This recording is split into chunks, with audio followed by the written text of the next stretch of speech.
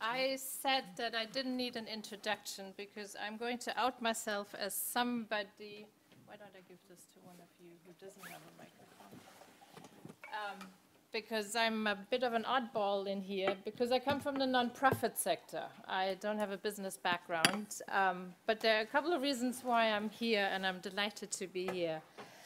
By way of introduction, I work for an American think tank, a public policy institution. I'm also the leader of a women's network called Women in International Security, and it's a professional network of women who work in the field of security and international relations. The German Marshall Fund has a board, WISE has an advisory committee, and so in both places very much I, with my colleagues, have been very much thinking about the composition of these bodies and, you know, the diversity of expertise and affiliation, diversity in terms of gender, age, ethnicity, demographic, and most importantly, I also think sort of the commitment to attend, a commitment to the organization and the mission of, and you know, you can translate this to sort of the private sector. Within the think tank, I've also been involved in setting up a database of female policy experts, which again is about the visibility of women, but it's also about bringing the expertise of women to ongoing policy debates here in Brussels. So those are at least two reasons why I'm here today, and I'm delighted to have, you know, be able to talk to you and sort of also listen to sort of Saskia. I'm not going to introduce them and read their bios because you have them in your folder. I really want to use this time to ask them some questions, and I actually have been a really bad moderator because I haven't been in touch by email ahead of time introducing myself and telling you what I'm going to ask. But rest assured, I'm going to ask you about your personal experience. All of them are here because they've been involved with EWOP as mentees, as mentors, as consultants, and advisors, and users or future users of this database. So this is really about your personal experience. And Saskia, if you don't mind starting with you again, and again asking you to sort of come talk about your personal experience of, maybe just briefly showcase an example of a board membership that you've experienced in your own company, or where it has been only men, and then where you had a diverse board and sort of the difference that has made. Every board is pretty male, so I can take a lot of the examples, but I had the advantage of coming from the IT sector for years, and I'm born in not as a CEO, but doing operational roles. So I've been living, I've got 5 brothers, I'm the only girl, and I'm working in IT, and so it wasn't really for me an issue. I know that women on board not completely agree on that statement, but I'm a believer of female competences. And some boards are lucky because there are some male with a lot of female competences also, so it's not all bad about that. The biggest challenge I see is the fact that they all are recruiting the same as they are. So I say as a joke, blue suits and brown shoes, but they really have the same age, they come from the same background, they have the same studies. If it's a French company, then at least they have done the same military service or the same political party, and that is really bothering me. And what is the most difficult, if you then start asking questions, like I said, yeah, you must really be a woman to ask that kind of question. And then you have to be, then sometimes it can be alone. Huh? You start doubting about yourself, was my question then wrong? Or so it asks a little bit more preparation to the meetings. I think I'm more prepared than some of my colleagues. Okay, thank you. Jerry, I wanted to ask you, also by way of sort of a side note, we were supposed to have 2 men on this panel because when I was called up to ask if I was going to be willing to moderate a session, I said yes, but only if I have a diverse panel. EWOP did try. There were supposed to be 2. One unfortunately got sick. So, but I'm very glad, Jerry, that you're still here. I wanted to ask you, because you come from the private sector, you've been there for a long time, you've been in executive positions. How do you see this sort of talent pool, this database, to be be used, who in the company is actually the one going and sort of looking at it and sort of selecting a few that he, she will then bring back as suggestion? Well, the first point to make is that this is an extremely important initiative. And why do I say that? Because the corporate sector is in a pretty bad way. The banks have been fined a total of $160 billion. If we think of what happened to Volkswagen, marvellous German company, what happened there is likely to cost that company at least $30 to $40 billion. We can think about what happened to BP in the Gulf of Mexico. We can think of Tesco, a big retailer in the UK. We can think of Toshiba in Japan. We can think of the mining disaster of BHP in Brazil. In other words, the corporate sector is in a bad way. But not just the corporate sector. Think of sport and the corruption at FIFA, for example, or with the Olympics. Or we can think of education, or we can think of health, or we can think of charities. We have a very big problem about the standard of governance of all of these institutions. And I can speak with a great deal of experience, particularly of business, but also of the education sector, because I'm a council member of a very good university.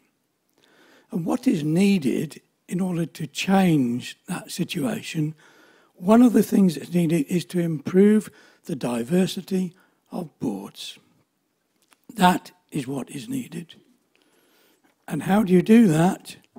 How you do that is to prove, for example, that women, as an example of people who do make a board far more diverse, that makes a difference to that organisation and how it is run, and that improves it.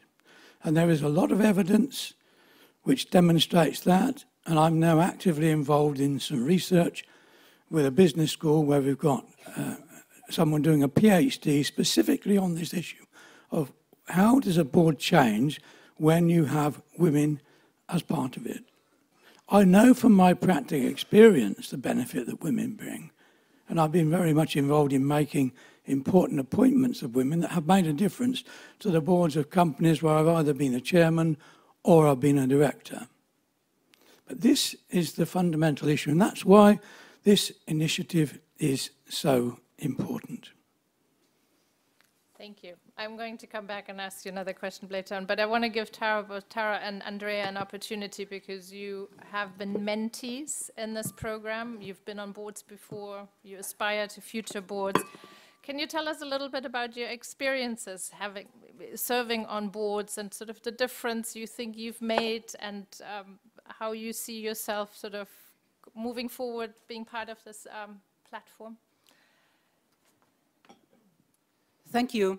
I have been on board, among others, of an American company, and I am currently, and I am the only non-American in that context. Did I make a difference? I work with creative industries, and I would like to sidestep to the digital transformation. The creative industries, the music and the film and etc., have already been going through a tremendous, tremendous digital transformation. Industries have been ruined. And it happened just like Saskia said. When the music industry, I wonder if somebody still remembers when Napster came about. And yeah, bad enough. The film industry the next year said, too bad for the music industry, but this will never ever happen to the film industry because the film files are so big, they will never ever go through the tubes. It only took 2 years before the compression compressed the films so that they travel. Complete kind of transformation of the industries. And I'm working in the company who is going to serve those industries. My added value to the industry and to the organization that I serve is to not only be a European, and the only European in the board is to bring the worldwide view, because I work in my day-to-day activities, the consulting activities, in developing countries. And that is a dimension that I would like also to reinforce. It is imperative that we kind of show the way in Europe, but the bigger world is over there. And if we only concentrate on Europe, I'm afraid we will sink. We will need to see the bigger perspective, how the developing countries today are transforming themselves. If we don't take that into account, I'm afraid we will kind of be facing a future where the Chinese or the Indians just say to us, we are simply better, we are quicker, we are more modern. And that is the kind of perspective that I'm trying to preach all over. Yes, more diversity, diversity, diversity, women among others, but I would like to emphasize also the role of younger people. If we don't get younger people to the board, we will be in a bad shape.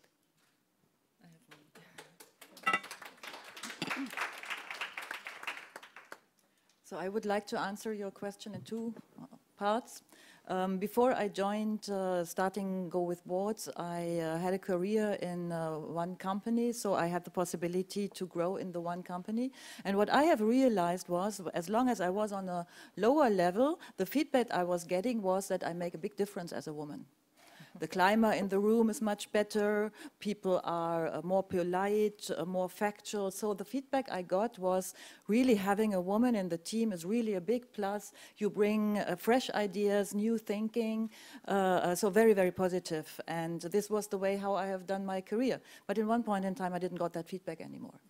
And that is for me a very, very interesting lessons learned. So I was growing up with this positive feedback, and in one point in time it stopped. And exactly like it was already said before, how can you ask that question? Why do you ask that question? I thought you have learned so much. How can you ask that question when you come up with a creative question? So it has changed during the different level of management. And this is something which we have to bring the lower management people higher up in boards, but also in the management positions, so that they keep this positive thinking and this positive feedback they got. Okay. Thank you. Alison, I would like you to share with us a little bit, because as I understand, you've been advisor to Eva for a long time, and it sort of goes a little bit to what Chiara said also about sort of Europe, and this is a European database. Could you put this database and this work that this group has done sort of a little bit in a global context, and sort of, you know, where is Europe sort of standing when it comes to sort of women on board, and, you know, how this talent database can sort of make a difference? Well, maybe I'll take a little biographical loop to get there. I'm American by birth and educated in the United States, and then I spent 15 years in Sweden. And then I came to Belgium. At that point, I was a professor.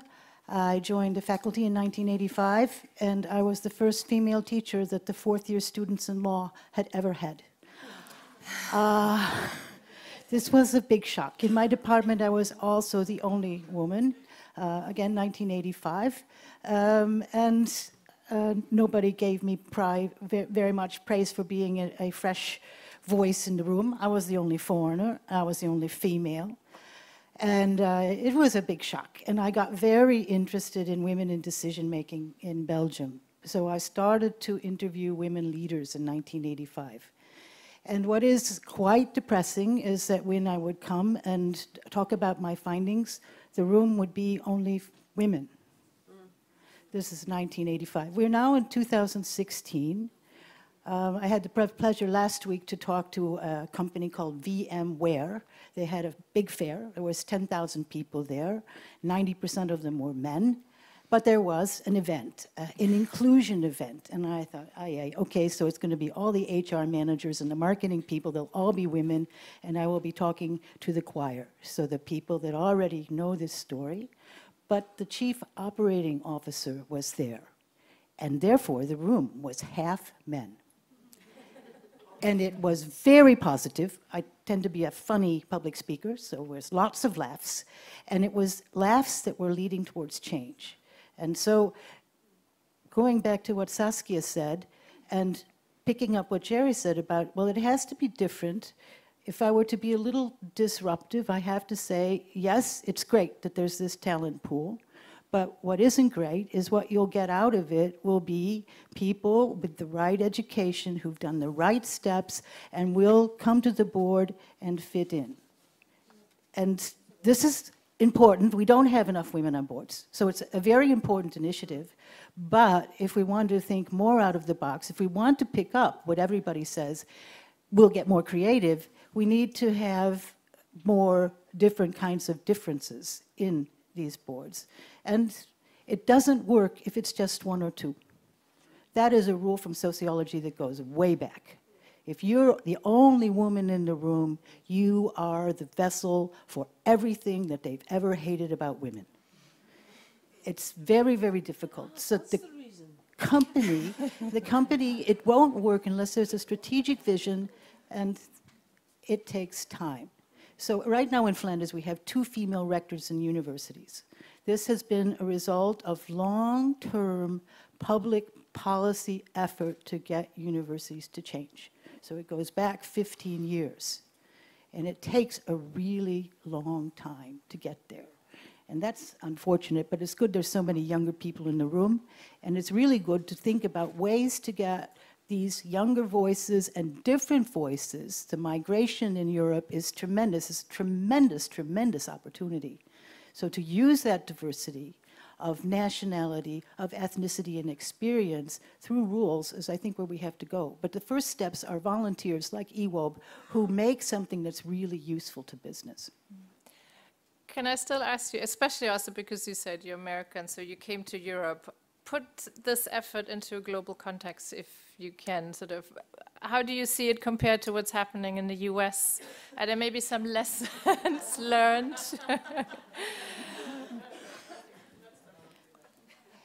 So I speak fluent Dutch, and so the TV station, I'm going to be on TV on election night. I think I'm going to be playing Hillary because the guy that's going to be across from me is a famous Trump supporter who's Flemish. So what's going on in the United States is that you have women who are, my mother went to college. When I came to Belgium, all of my female friends were first-generation university students. Their mother had not gone to university. So in the United States, you have a huge, huge category of educated women, frequently in relatively powerful places. And now we have an election that shows, back to my first point, men. This will be the biggest gender gap in the history of American elections. Men will be voting against women to some extent.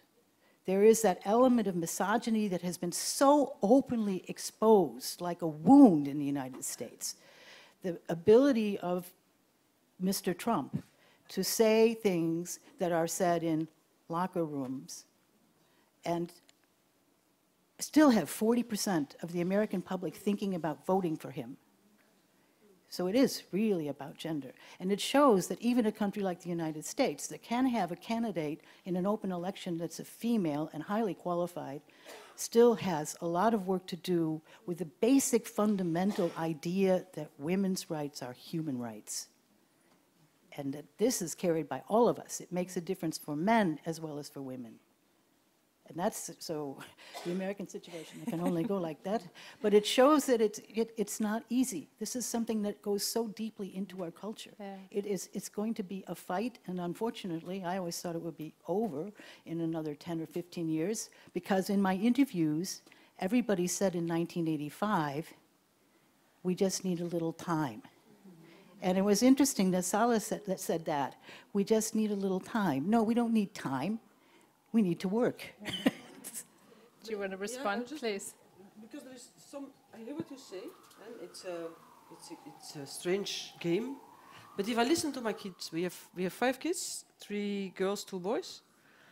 And sometimes I have the impression that, sorry to say, but that the women problem is linked to a certain age. And I'll explain myself, when I'm discussing that with my son of 15 or my daughter of 15 now, she says, Mom, we go to the same school, we drink in the same pub, we read the same, we see the same films. That women thing, are we not transforming it to a problem for them? Because I do not have the impression they both work, in my previous role, I had more young men taking parental leave than young women. So shouldn't we at a certain stop repeating that it is a problem, just not to influence in a negative way the younger generation? Can I just add something to that? There was, I'm sure when you started working, you thought the whole issue It was 1816 so. But you probably thought the whole issue of women's lack of equality has been dealt with. And initially it probably felt that way, but as you rose up higher in the ranks, you found it was not. So I think if we expect that with the next generation or with the upcoming generation it's going to be solved, I don't think so. So I think, what I just said is that I think when you started your career and also when I started my career, we all thought, well, we are emancipated women and the issue of gender equality has been dealt with and we're going to strive ahead and achieve whatever we want to achieve. And as we rose up higher in the organizations, we realized that many of those old ghosts were still vibrant and popping out of the closet. So I think to expect that with the next generation coming in, the issue is just going to solve, because there seems to be more equality right now as they are at a certain age and in a certain situation. I don't think that's going to be the case. And so I think we need to continue to be mindful. So to go to have the discussion, I didn't say that it's changed. It's only as a business leader you need to make a correct analysis before you start finding a solution. I'm managing 12 nationalities, so there is also a cultural impact on gender, which you can't take just one simple road in even not in Europe. So all that I do appreciate. The only thing I want to be sure is exactly like I said for the business models, we should maybe ask more the opinion of the young people before we start redoing the same things like we did for the last 100 years. That's the only point that I wanted to make. I'd like to point something out, and this is also why I called on you with the US sort of difference. My organization, we're going to, in a month, we're going to do an event on, or it's actually a practical workshop on women in politics, and it's bringing practitioners together who are talking, who have been working on getting women into elected office and sort of being to dare to run and to become politicians. And sort of in the conversations building up this, one of the things we've experienced is so the US is really, really good on individual personal development and professional development of individuals. So you have some really, really strong female leaders. Europe has been really good by putting forward some policies, but we haven't really been so good in sort of really also pushing and developing the individuals. So this is one of the reasons why I find the talent pool amazing, because it's part of really working and holding the individuals responsible, work on yourself and sort of put yourself forward.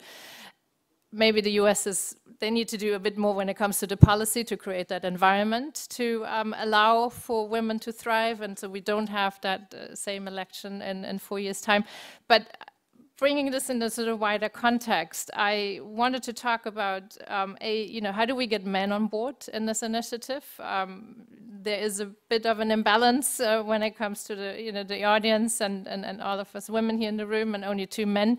So how do we get men to sort of support that initiative? And maybe, and again, I don't want to point anybody ask specifically, but ask you all to sort of jump in as you feel comfortable. What are some of the barriers that still exist that we need to reflect as we really want this talent pool to thrive? Sure. Shall I start? You can.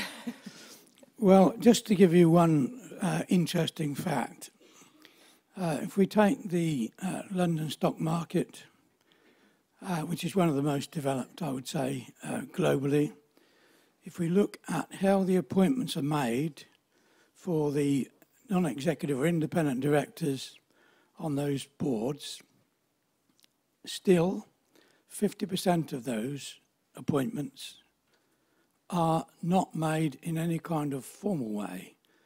In other words, a headhunter isn't used. There isn't a proper selection process using a nomination committee, even though the combined code, which is the code that regulates the stock market, says there should be. That still is not happening. So we have a very real issue here about how appointments are made. And that issue has partly to do with the fact that there is an enormous amount of ignorance about what is this job of being an independent chairman or an independent director? What is it? And in order to deal with that ignorance, I wrote this book called The Independent Director. Why? Because I couldn't find a book that explained what this job is about. So what we're dealing with is an enormous amount of ignorance. Yes, there is prejudice. Of course there's prejudice. But there's also an enormous amount of ignorance about what is this job and making sure that every time there is an appointment to be made, it's done in a very proper way. And in those situations, that women are given every opportunity equally. And that's another reason why this initiative is so important, because it makes that so much easier for headhunters and for companies to ensure that every time a board position is being filled, that it should be done in the proper way, and that there should be every opportunity to search and find suitable women candidates. Thank you. I see the importance of the initiative, and I have full trust on that the national organizations of EWOB will be very important in spreading the word. Sending simply the information to the major companies kind of excludes one excuse, that there aren't any women that are kind of, they simply don't find any woman. That's the most common excuse you find. There aren't any. We would love to. We simply love to. But there aren't any competent women. That's the reason we hear. And if I take an example from another continent, the US, General Motors this year, for the first time, got a split of 50-50 in their board. Taking the fact that they work in the automobile industry, I wonder how they found all the women. 50-50 in General Motors, I think it is pretty remarkable. So sending the message and sending the information from the national organizations to the companies in their respective countries, now at least you have a pool. Now at least you know what to search. I think it's a tremendous plus. I would like to add something. There was just in the German newspapers an article in der Aufsichtsrat that, coming back to what Gary said, that the process of really looking for qualified people in the real process is not working, and that also the headhunters, they have expected more business coming out of, now you know in Germany we have a quota, and that they have expected that now with this quota there will be also more business, and it's not. So that means for me it's not only the question of finding the good women, where indeed yes we make a big step forward now with EWOB, but it's also the question of the willingness to consider, so we are speaking about a cultural point on top, and here a quota was helping, but it's also only the first step. And I think even without EWOB, if you go in LinkedIn or in other things, there were already before good possibilities to find qualified women. With EWOB now we push it more, I fully agree, and that's the right thing to do, but we have to continue also working on the advertisement for the companies and discuss with them the cultural changes and the positive impacts of these cultural changes in the boards. Alison, would you like to add? How do we get men on board? What are kind of some of the barriers that we can work against? So there's a lot of organizations working on this question, and for a long time. So the Knowledge Center will put you in touch not only with all the chapters of EWOB, but also other important organizations like Catalyst. And I would mention Catalyst has a very, very interesting thing. It's called Men Acting for Real Change. And it is a program that recruits men that seriously believe that this is the way forward, that mixed groups work better. We know in social psychology, mixed groups work better. They really do. I mean, there's lots of, it's a scientific fact that they work better. So males that are convinced that this is better, that rooms that are single sex are not good rooms a lot of the time, and that they have to change it. And to do it how? These men become active agents for other men, to convince other men that you can be a man and be for this, that it's masculine, and cool to be doing something about this, not just from your club chair, but actually you have to be active.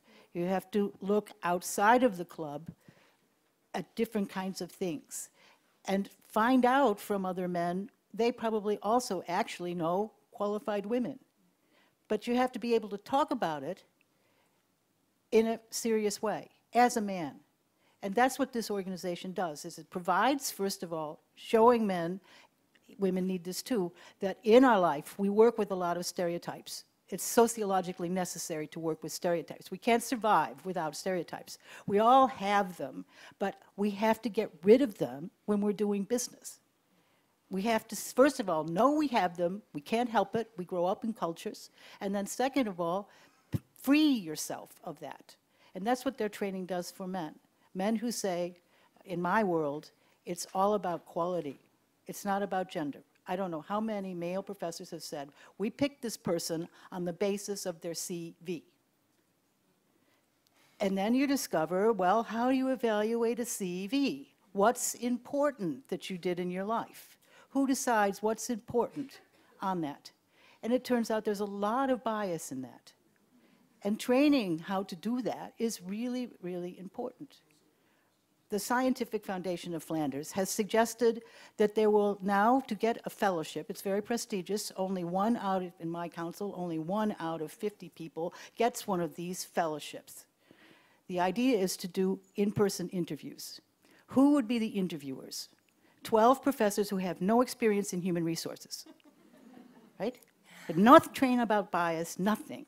They will decide a person who is 22 years old, who has never taught, who has never done a public presentation, will come with their scientific project and have 10 minutes in front of 15 professors to defend themselves. I put up my little finger and said, there might be some problems with this. But that's was supposed to be neutral and value-free. But if you know about unintentional bias, you know that that's not going to work if you don't train those people. So men aware can be enormous, like little fabulous bombshells, splinter bombs in society to get other men on board. And I think that's really, I've thought this for really a long time actually, like since the 70s, but I think that's really what has to happen next. So these resources let men know there's lots of, it's not hard. It's not rocket science anymore. You can look at our website, you'll find 700 things you can do in your company. Companies have been doing this. There's good companies out there, and they're doing really interesting things. So it's not like we don't know how to do it, but we need to want to do it. And it needs to not just be the women. Okay. May I just make a suggestion for suggestion for getting the men on board, because we're not going to solve the problem of unconscious bias. I still have it in my organization. So it will still keep us awake for months. But maybe finding some male role models and asking them to promote European women on boards, I think it will be more powerful than we all together. And I still remember and thank you for that, I think it was together with PwC, we did a mentorship in the beginning of Women on Board in Belgium. I had a male mentee, and it helped me a lot. Mm-hmm.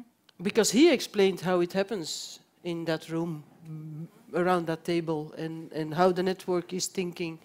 So I think we should have some male role models instead of us.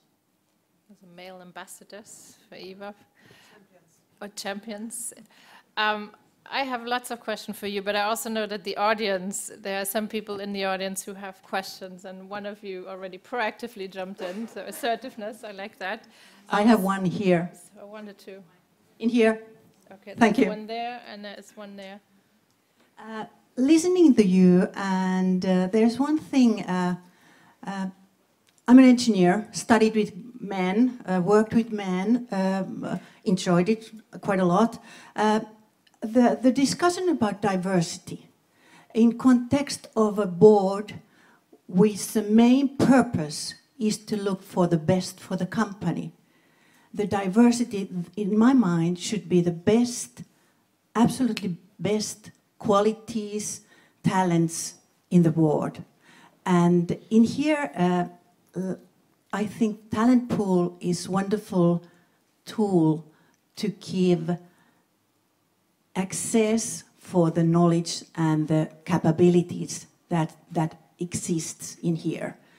For me, it's not so much whether it's a man or a female. I mean, of course, this is important, but I would like to emphasize the thing that if we can talk in a language for them which they understand and tell about this talent pool giving access to the best capabilities, I think that would be a good marketing tool. Thank you.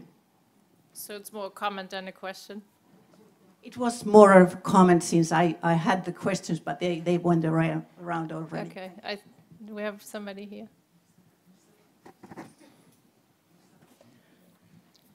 Thank you, Corinna. I would have a zillion questions to put you because this has been really inspiring.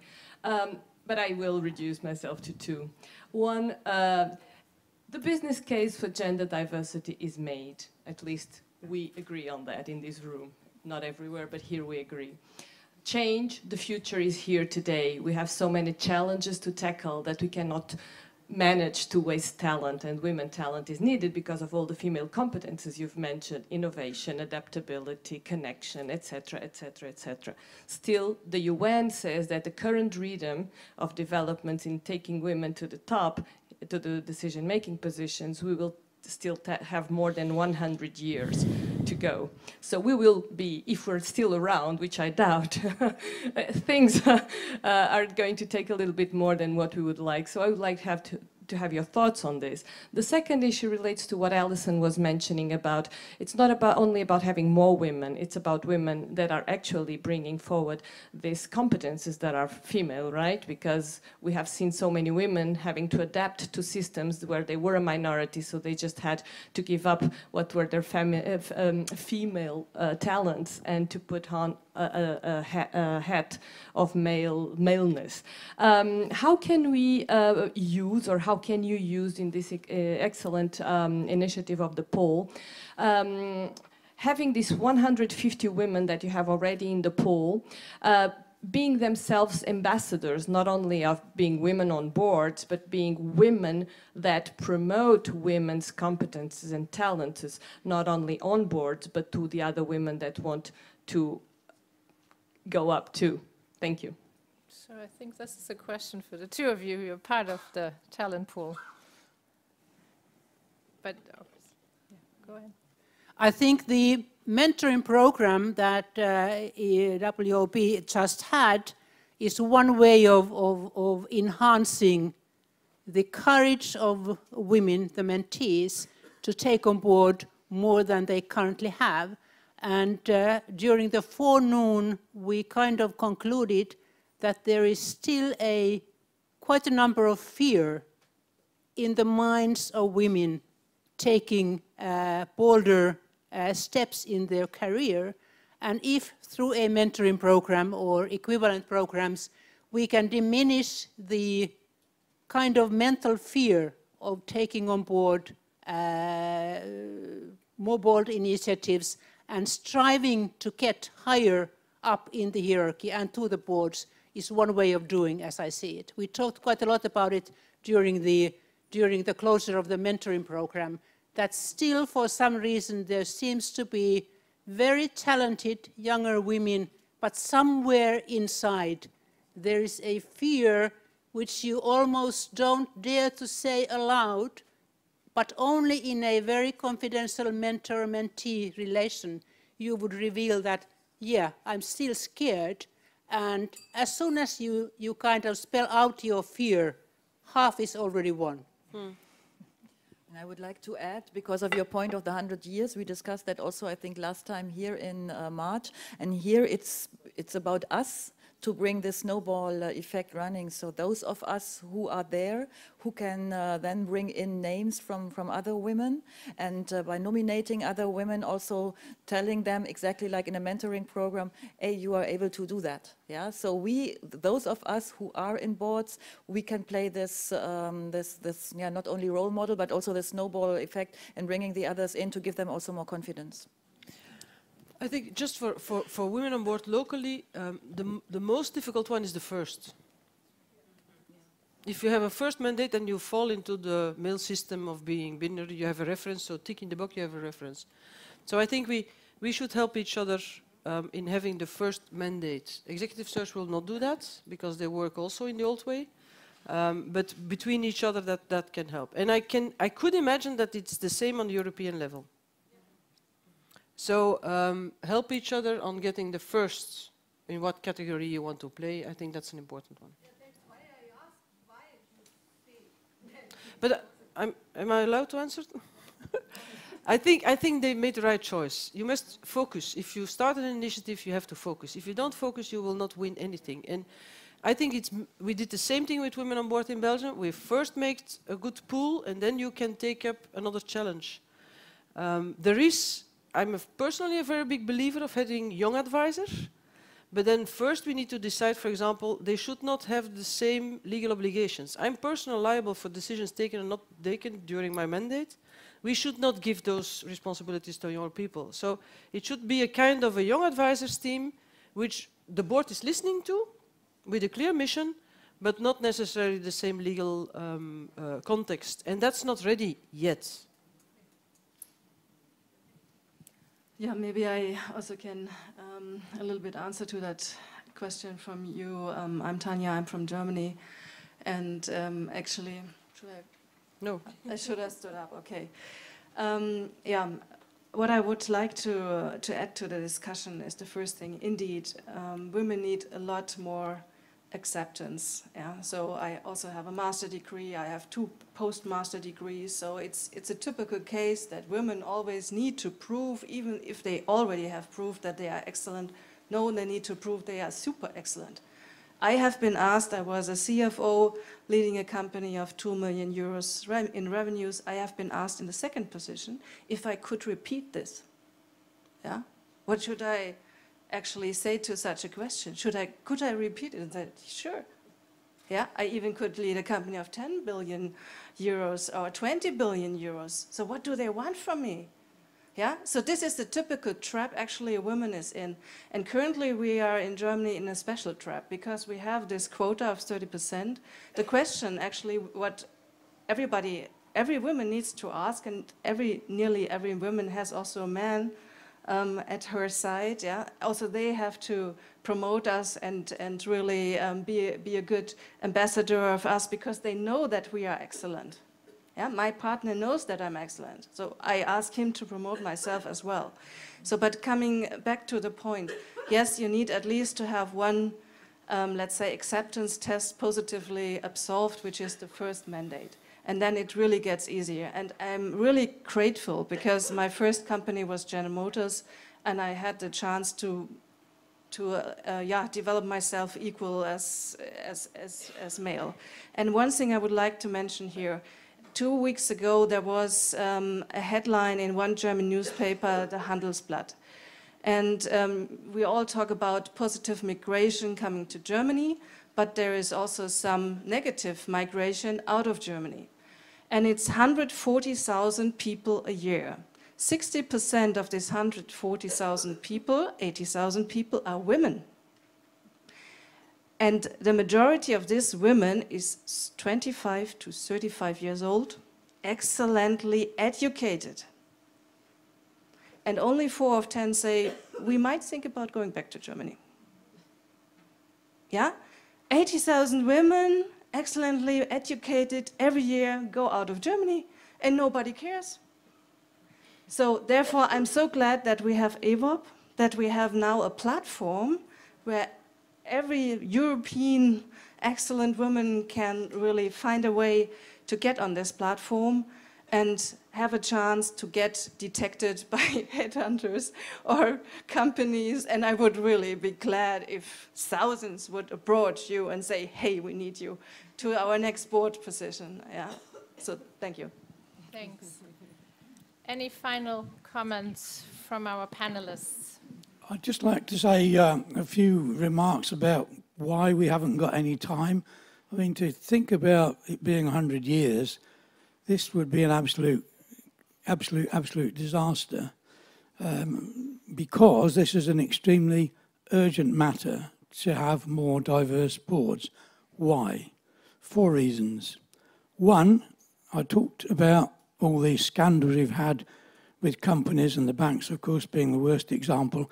If you calculate the loss in shareholder value, that's billions and billions of dollars as a result of these companies being badly directed and badly governed because of their ineffective boards. Second reason is all of the redundancies and human tragedy that resulted from that. Third reason are all the pension deficits, which also are linked to that. The pension deficit, for example, in the US, of all the public pension funds is $4.5 trillion.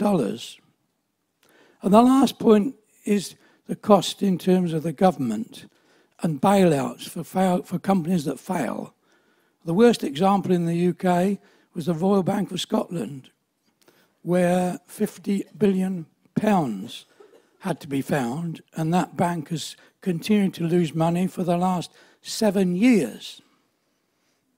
These are the real reasons why we need more diverse boards, and this is the real reason why this is such an important initiative.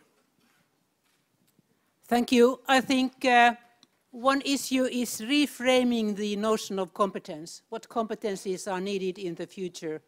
And if we do manage to reframe the notion of competence, then it's only to diversify, diversify, and diversify both age, ethnic background, and gender. There was a question? No, go ahead. No, well, actually, it's not a question, but it's an additional comment with regard with what has just been said. I think if we need indeed to work on competence, we also need to work on what is performance. I mean, what is really the performance we're looking at in the economy? Because what is said in all the, we have, some studies have been listed and mentioned since the beginning of the afternoon, saying that it brings value added to have diversity on boards. But we know that the numbers say diverse things. So I think it's important that globally there's a reflection about what type of performance we're looking at.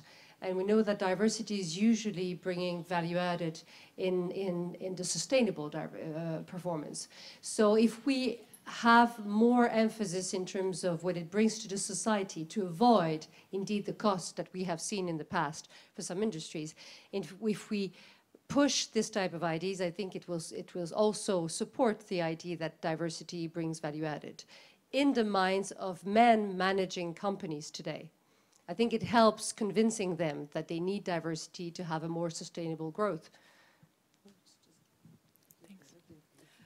I don't want to repeat myself, but for me the key message of all of you today is really that partly we can really help each other, and that one of the key success factors is really that we drive the snowball effect in helping each other. And here, thank you very much also for this event today. I think having an event like that is an excellent possibility to network between us. The platform is really helping a lot to have a better base, let's say. We are not hanging in the air.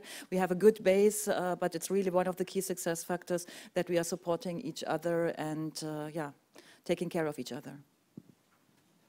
Okay, I don't know how this works. Maybe I'll just take over to this, Andreas. Yes, there have been so many really interesting ideas, and I will just throw on 2 or 3 small extra ones. First of all, what Jerry said. Actually, women make up 60% of university students in many countries in Europe right now, and they're not making up 60% of top management. So it's not only a waste for companies in terms of their performance, but it's also a waste socially that these talents are not getting used adequately. So I think that that's a very important thing. The second thing is helping others. That's an old feminist mission. One of the things that surprised me about the Hillary-Bernie Sanders conflict was younger women not being interested in Hillary Clinton and being very angry that older women said, you have to help each other. Because they said, we have other things that we want to do. And what I very much admire is what's going on digitally. So hashtag attacks about everyday sexism, both in Belgium and in the United States, that's younger women helping each other, but maybe they're not thinking about helping each other. They're just very angry and want change in their own way, for their own world. And I think we can say it would be good if people helped each other. I think it would be good that men would help us and that we would help men and everybody would help each other. That's like a moral value. But you shouldn't say, because you're a woman, you have to help other women. You shouldn't tell people that. If they believe it, fine. But we, as older women, shouldn't say to younger women, it's your job. They have to discover it themselves, and they will discover it themselves. As long as 90% of the decision makers in our society are men, women will discover this. And I think it makes a difference that it's 90% men, as was pointed out by Jerry, and all sorts of things. Second point, sustainability was mentioned many, many times. This is a real challenge. I don't know whether women can help meet this challenge, but I do know we need all of us.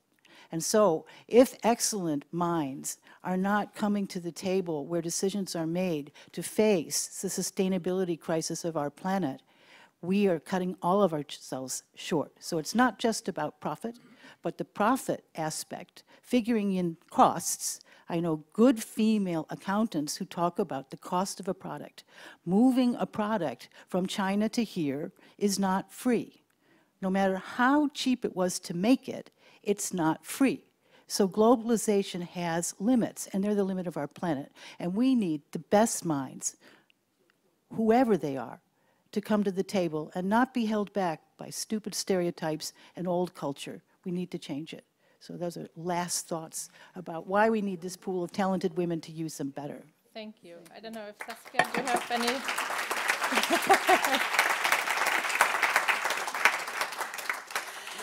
After that, I can't anything. I just want to congratulate because this is another initiative done in order to don't complain, but just do something about it. So congratulations for the energy and the passion that you have put in finding those and listing those 151, 2, 3 women.